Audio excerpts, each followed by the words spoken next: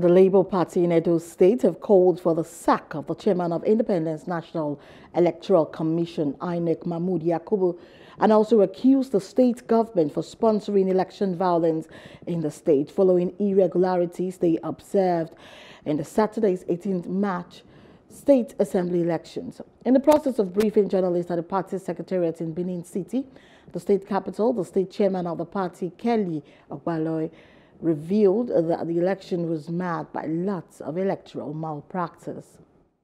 The election was completely marred with severe irregularities, where indeed we consider it very imperative to make mention of them so that the agencies concerned will take note and do the needful. There was heavy supply of funds and vote by Excel unrestricted.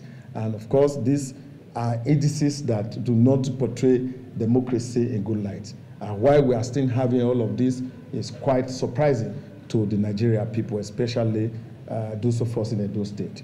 The expectation is that by now, INEC would have grown beyond the level of still being questions in terms of electoral matters. But today is so abysmal, and we think that the government of the day, still in charge of this country, should know that they made mistake in appointing Mahmood as the umpire of INEC, and even as we speak, it's possible within the powers of the federal government to terminate his appointment immediately. Hello, hope you enjoyed the news. Please do subscribe to our YouTube channel and don't forget to hit the notification button so you get notified about fresh news updates.